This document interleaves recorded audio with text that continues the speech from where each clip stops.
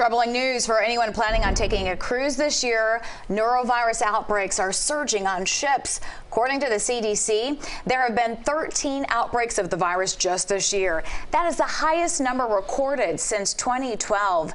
Experts believe that soaring demand for cruises and record numbers of passengers might be behind the issue. The most recent outbreak happened on a Viking cruise from Iceland. It docked in New York City on June 20th. About 13 of the passengers and several crew members got sick.